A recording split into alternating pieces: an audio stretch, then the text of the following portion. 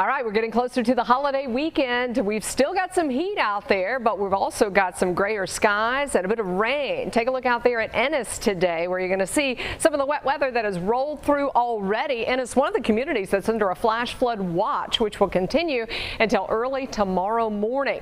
With the rain coming through, we've seen our temperatures a little bit cooler, but still sticky and steamy. Sparta at 74 in Allegheny County, 71 in Hillsville, Stewart at 74, some 80s from Elkin to Yadkinville. These are the areas that have actually had some rain today. We've had some also right along the Virginia border. The heavier rains, though, that did produce a few flood advisories have been over Grayson County as well as Carroll County. You can see some of these higher totals in excess of an inch where you see the bright green.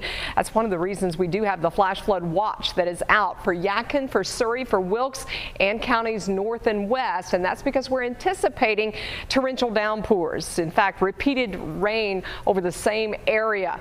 Right, 1 to 2 inch rainfall totals an hour possible with this, and if we do get that in spots, we could have some streams and creeks come up and some roads that could become flooded. Of course, with this type of rain, it doesn't mean that everybody's going to get a lot of rain. I do think everybody has a real good chance of getting at least some rain. You see the thunderstorm in progress right now near Galax. We're expecting these thunderstorms to mainly stay below severe limits, but there could be some gusty winds and some lightning. You see some rain there around Elkin as well. This is going to slowly work its way to the east, and it may not be until 9-10 o'clock tonight before we get really any steady rain pushing into the triad. So in the meantime, we've got dry skies, heat, and humidity. Look at the temperatures. They're close to 90 degrees again. 89 in High Point, 91 in Moxville, 86 right now in Greensboro.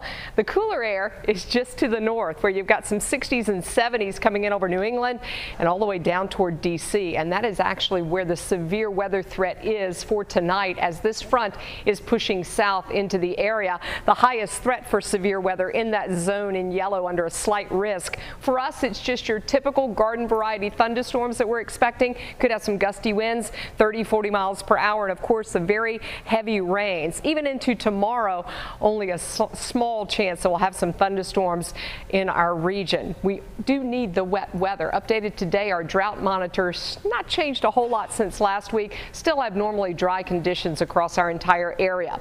Heavy rain is the biggest threat. We're also going to have some lightning with the storms that do come through.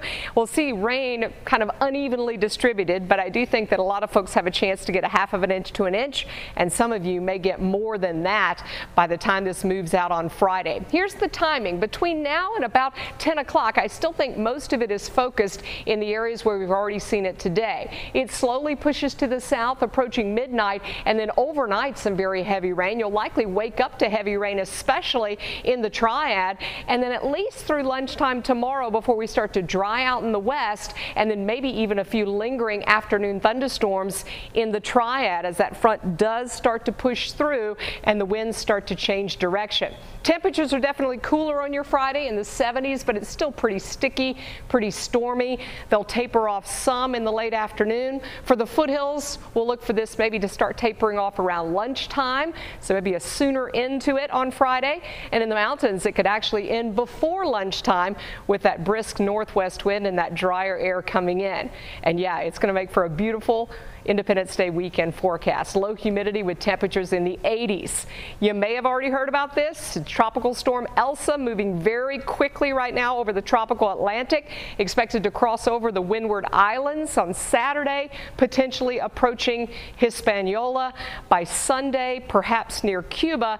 And then after that, the models sort of diverge quite a bit. But we're definitely going to want to watch this one perhaps for early next week, especially if you have some plans south toward Florida. There's your 7-day forecast. Your weekend plans are dry and very pleasant. You're watching